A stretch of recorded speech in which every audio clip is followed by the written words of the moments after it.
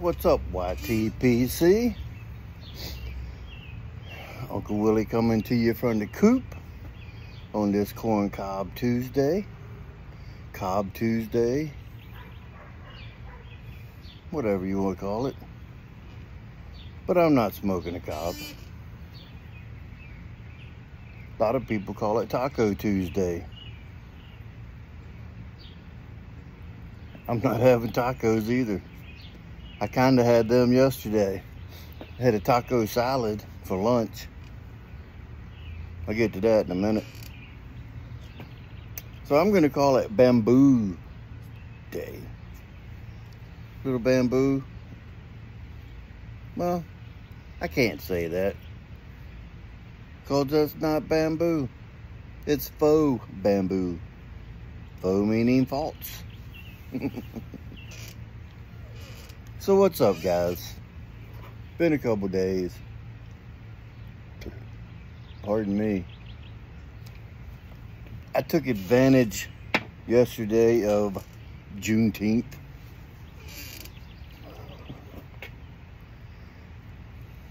If you think about it, now I might be off topic for a minute here, but I'm not gonna harp on it long. But if you think about it, there was only like 2 months that he could have brought that up and being Juneteenth or being a holiday. It doesn't sound right with a 2-syllable month in front. January 10th? Nah. November 10th? July 10th? The only two that it sounds not as stupid is May 10th or Juneteenth, with like a 1-syllable month in front of it. That's all I'm saying. Anyway, a lot of people were off yesterday, and they were appreciative of being off. Probably not so much the holiday, but being off in general. So with that being said, I met a couple buddies yesterday. They were off for the holiday. So I rode down to Winchester, Virginia. Met up with a couple buddies. One of them you may know, JC from JC Pipes and Knives. You might have seen the picture I posted yesterday that was taken of him and I. And then our buddy Tim. Now, Tim, I've only met him twice. So, in your opinion, how many times do you have to meet somebody or be acquainted with somebody before you call them a friend or a buddy?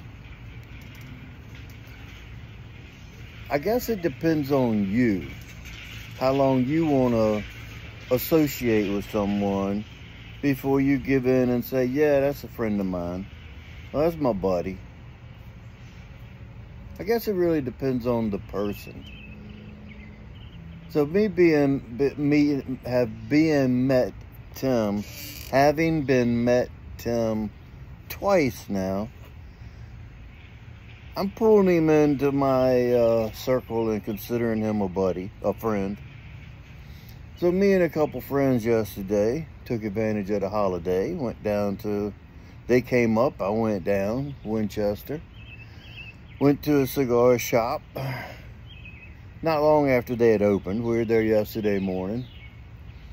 Pretty cool little shop. Right at the edge of Old Town, Winchester. So we all picked out some items and purchased them, you know, like you do at a new B&M, especially if you're gonna partake in their lounge. You really, lounge etiquette, you buy something and then you smoke it there. You don't just bring your own stuff and intend to smoke. So we all purchased some stuff and sat around. The guy was very accommodating for us. They got 6 chairs in there and they were filled up, but he was bringing chairs out of the back room left and right because other guys were coming in and wanting to hang out. And this guy was very nice. It was a very pleasant visit, very welcoming to the little circle they had there. I don't know that any of those guys were regulars. They didn't act like regulars, but they were all very nice. Everybody in there was very nice, talkative. You know, we had conversations with all the patrons. And as people left, the guy was taking the chairs out and putting them back in the back room, which is not a very big place. So when he was accommodating as needed. He was there, Johnny on the spot, emptying the ashtrays for us. The only thing is they didn't have any drinks of any kind. Nothing for sale. So I asked him if he had water. Well, JC asked him if he had any drinks, and he only had Mountain Dew at the time. I can't drink Mountain Dew, being diabetic, unless it's sugar-free. But anyway, I asked him for water. He went in the back room, got me a cup of water, brought it out. Then he put a stand-up ashtray beside me to put my water, to set my water on, like a little personal table, if you will. And he was removing ashtrays. He must have had a dozen of those stand-up ashtrays with the glass, little handle on it. I know you've seen them, the old antique-looking ones. He's putting them out all over the place, and as people left, he cleaned them and put them back in the back room. They got down to, it was just us three in there, and we went and got some lunch at a little Mexican place. Can't think of the name of it. It was El something, which that would be typical of a Mexican restaurant. It was El something. I feel bad for not knowing it because it was actually a pretty good little restaurant. It was in Old Town. So Old Town is walking traffic only. We left the cigar lounge and went 1 block and made a left, and no cars were allowed on that part of the street. The street that the lounge is on was called Piccadilly Street, and I don't know the name that the road that was on, but it was, like I say, foot traffic only. It was about 2 blocks down, so it was about 3 blocks. We walked down there to it because you had to walk half of it anyway. So we went in there, had lunch. Service was good. They had like a 10-minute wait, but they were pretty busy. Service was good. Mexican lady, Spanish speaking. We all had something different. Everybody cleaned their plate. I had a taco salad that was really good. Their pico de gallo was delicious. It was homemade, you could tell. Then we gathered ourselves after that and went to another cigar lounge called Long Creek Cigars. And if y'all have seen the picture that I posted yesterday of me and JC, Tim took that picture of us while we were sitting in there. Well, Long Creek, they had about, I'm going to say they had like a dozen chairs. They had a nice sized lounge with leather chairs set up. It was a rather large area, and they had probably about a dozen chairs set up. I think they had a TV in there, which we weren't. We were just talking to the regulars, and the one guy, I think his name was Greg. He said that he's in there all the time, that place is like granddaddy daycare for him. It was cool. All those guys was talking, and this one guy was telling a story, and I only caught half of it, and I mean bits and pieces, but it sounded like this guy, his granddad was in the army. And I didn't catch all of it because we were talking in our conversation down at the other end. But he had a buddy, they were in France together. And from what I could gather of the story, after Dad was out of the army and out of France, they were trying to reconnect. And his granddad, he had found a contact through how he was able to do it back then. Because obviously they didn't have Google and internet search and all that.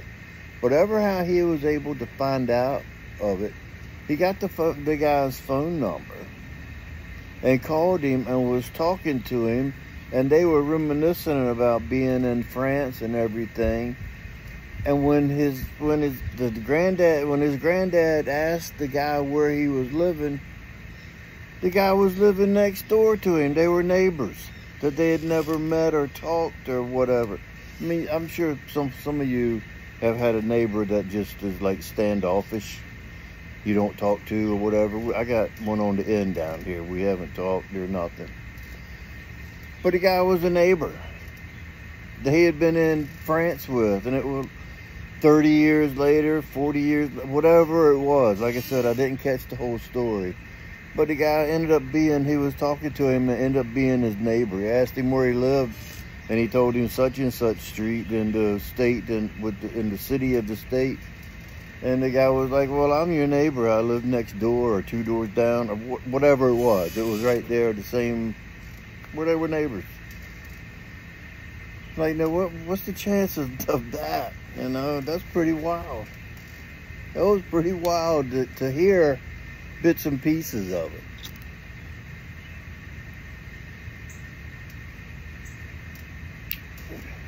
Yeah, we had a blast though.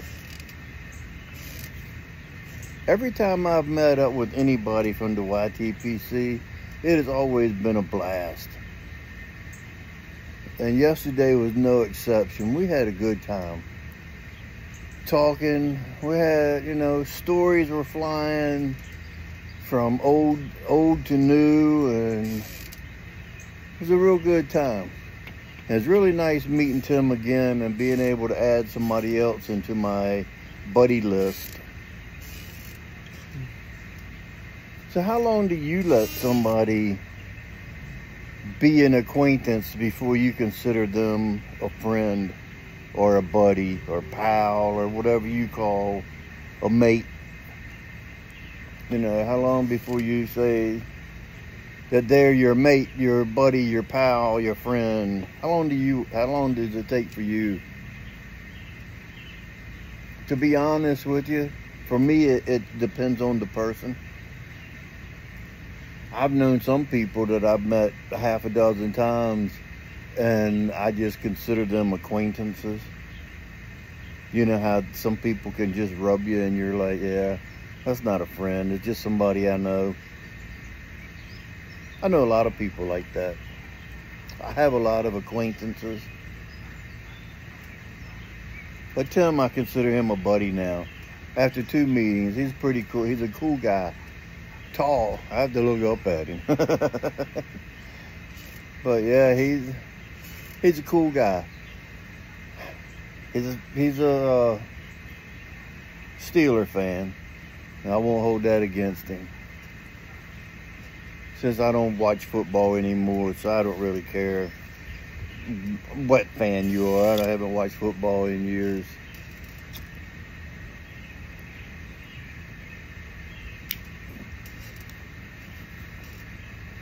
So yeah, it was a really good time yesterday. It was time well spent, like I said. Had a new friend. Met some new acquaintances at both lounges. Conversation all day of all sorts. It's just fun when you get out there and meet somebody. When I encourage it. I know Ethan, Parsimonious Piper, and Sean, Ghost Cop, they both encouraged it after we had our meetup a couple weeks ago. I feel fortunate that I have met up with 3 different members of the YTPC within, 3 or 4 weeks. I feel fortunate. I was able to meet 2 of them 3 or 4 weeks ago, and then met another guy yesterday and got a new friend out of it. The YTPC is a great place to hang out and great people to hang out with. It's just fabulous, man. I don't know how else to describe it. It's just a really good time. So now I'm gonna do some housekeeping. I know I rambled on and ran my mouth for like 15 minutes. I'm smoking my Radice Rind rustication with the faux bamboo. That's actually holes drilled in it, surface holes drilled in it. They don't go all the way through. And then see the little one on the top, and then they reversed it with one on the bottom to make it look like bamboo. It's a really nice little poker, smooth black stem, and I have a striker on the bottom. Yep, it's a beautiful little pipe. Smokes great. It's a great smoking pipe.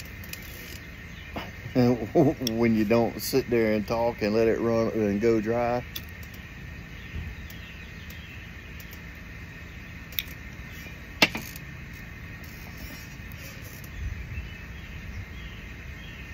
And what I have in it is going to surprise you.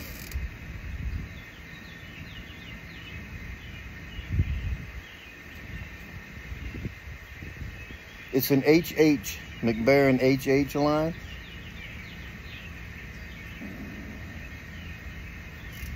Limited edition. This is from June 2021. HH Rustica. Says on the back June 21. That's what I paid for it. Yes, I bought it yesterday at the first B&M we went to. Well, let me shout them out. John B. Hayes, Winchester, Virginia. John B. Hayes on 50 East Piccadilly Street, Winchester, Virginia, right at the edge of Old Town. That's where I picked that up at. And $25.50 for this tin, but this is a 3.5 ounce tin. So it's like getting 2 regular tins, and that would have broke down to 12 something a tin if they had have sold them like that, but they didn't. When they released us 2 years ago, they sold it in the 3.5 tin. You can see it says 2021 release. This is a jar that I bought, or a tin that I bought at the time. And I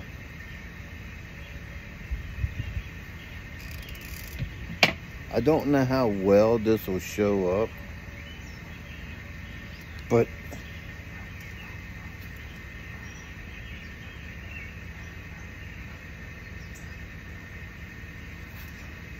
it's ketchup. That when I opened it yesterday and smelt it again for the first time in 2 years. I bought it, smoked 1 bowl. I don't think I smoked 2 bowls out of it. I bought it, crammed it in here. Well, I didn't cram it, but I put it in here. Got plenty of room in there. It smells good to me. It's got that vinegary, ketchupy, barbecue-y smell, like dark fired stuff. This is a hot pressed flake. I'll read you the tin. 2 branches of the Nicotiana tobacco family is blended. The native tobacco from Virginia and the tobacco we are used to smoke in a pipe. The combination is one of a kind, provide a bold smoke both in taste and strength. Due to hot press, the natural flavors marry together in its own unique way. So being hot pressed, and it's a couple Virginias, and that's what I was showing you, the little white surface on that, like little sugar built up from being aging for 2 years. I forgot how good it is. But he had like 5 or 6 tins of it. I haven't smoked it in 2 years. I didn't see why I needed to buy what he had.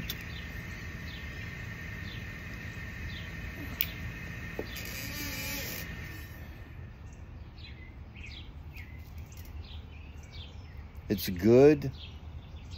When I first lit it, I had just brushed my teeth right beforehand, and that played a lot on the flavors. I couldn't get nothing out of it.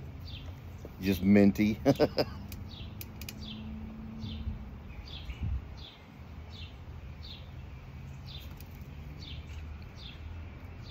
But I'm getting some more flavors out of it now.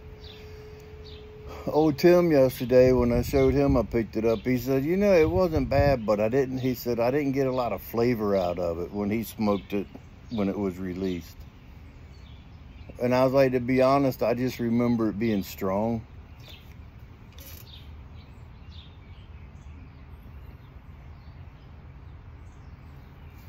I know that for this to be Virginia's, it's not biting me at all, and it does have that barbecue-y, ketchup-y, vinegary.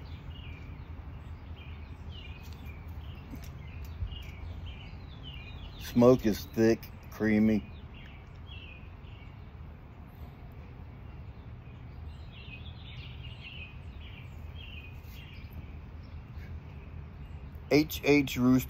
Rustica. Good stuff to me. Too strong for a lot of people, and I feel bad for them because they're missing out.